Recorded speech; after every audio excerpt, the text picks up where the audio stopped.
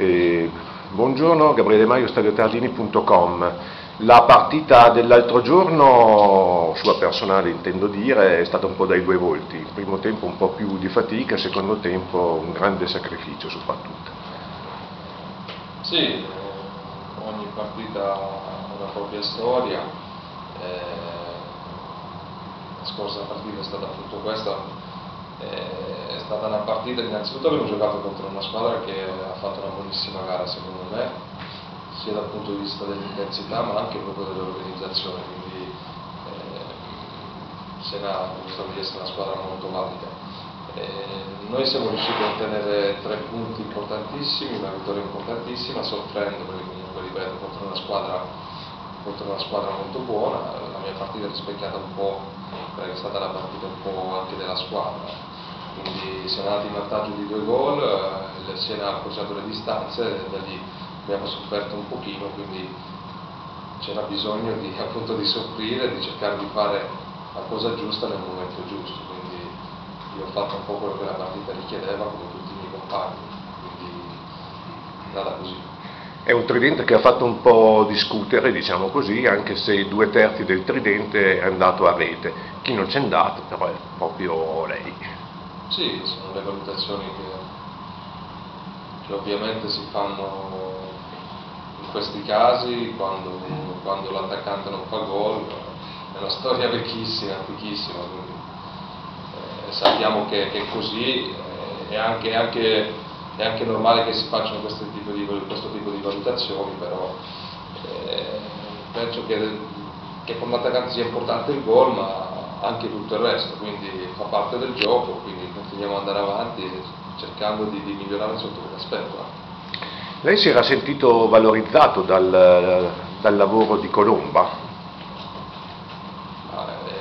Io mi trovavo bene, ma come penso anche tutta la squadra. È chiaro che quando poi ci sono delle situazioni particolari difficili, primo a pagare è chiaro che sempre l'allenatore, però mi sentivo come mi sento anche adesso, da questo punto di vista non è che per me è cambiato molto. Quali sono stati i pregi e i difetti di questa prima uscita dal punto di vista, diciamo, della fase offensiva? Ma secondo me non ci sono state delle grosse novità, sia nel bene che nel male. L'ultima partita ha rispecchiato un po' quelle che sono state le nostre prestazioni, le prestazioni di quest'anno, quindi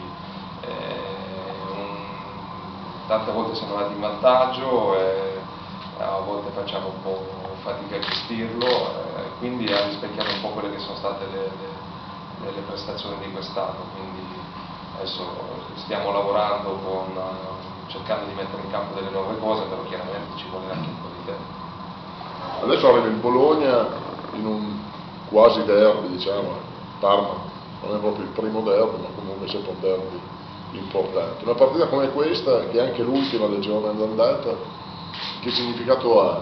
Visto che anche la prima trasferta di Donadoni, insomma, un piccolo esame lo è alla fine, uno scontro diretto. Sì, è la partita che chiude anche, come dicevi tu, il girone di andata, quindi siamo quasi al giro di boa, quindi una partita importante soprattutto per questo, per cercare di chiudere il girone di andata nel migliore dei modi.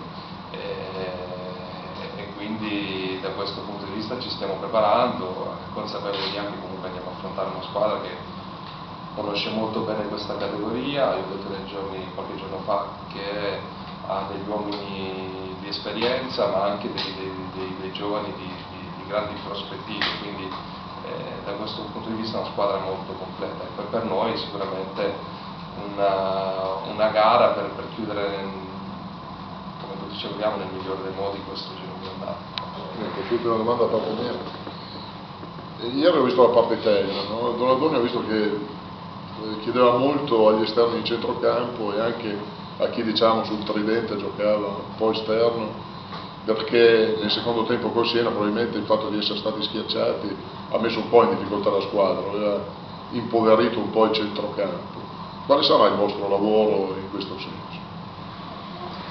Ma sì, al di là di come è andata ieri, insomma, delle cose che però quando noi soffriamo molto l'avversario, non è un discorso individuale, è proprio di atteggiamento e di distanza che un po' tutti perdiamo, quindi il problema non si pone in un reparto o in un singolo uomo, dobbiamo crescere da questo punto di vista, però proprio come gruppo, no? Ma al di là della fase di non possesso, anche della fase di possesso, quindi sono un po' le cose che da sempre, no? Da sempre, da questo campionato dobbiamo migliorare, e stiamo lavorando per questo, però ripeto, il discorso di soffrire non va, tra virgolette, imputato a un singolo uomo, a un singolo giocatore, ma proprio un discorso di atteggiamento di squadra che dobbiamo migliorare. Ciao Jonathan Beretti, Radio Bruno. Senti, volevo ricollegarmi un attimo a questo discorso. Questo sistema di gioco dal punto di vista fisico è molto più dispendioso rispetto al 4-4-2 precedente, soprattutto magari in fase difensiva? No, non direi. Adesso non voglio entrare troppo nel tecnico perché non lo sono, però i moduli contano fino a un certo punto.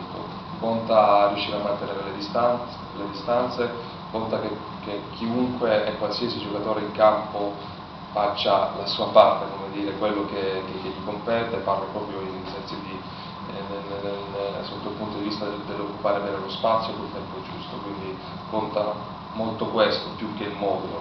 Poi un modulo può permettere a qualcuno di esprimersi meglio, però ripeto, è proprio un discorso con me di tempo e di distanza.